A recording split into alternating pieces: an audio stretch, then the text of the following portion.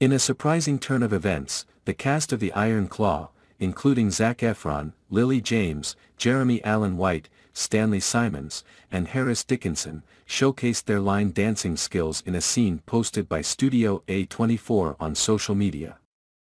The tweet featured a reference to the John Denver song, "Thank God I'm a Country Boy," playing during the wedding scene between professional wrestler Kevin Von Erich, played by Efron, and his on-screen wife Pam, James. Set in 1980s Texas, the movie chronicles the tragic story of the Von Erich wrestling family, with the line dancing scene offering a brief moment of joy amidst the family's misfortunes. According to Daily Mail, the film has already garnered $9,917,051 in domestic revenue since its release last Friday, according to Box Office Mojo. Efron and James, who spoke with the AP on December 20, shared their experiences portraying the star-crossed couple in the wrestling family often referred to as the Kennedys of wrestling.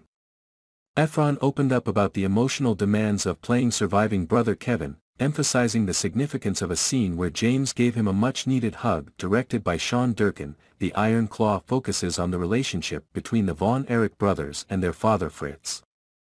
Despite the family's tragic history, Kevin Von Erich expressed the desire for audiences to understand the profound love between the brothers.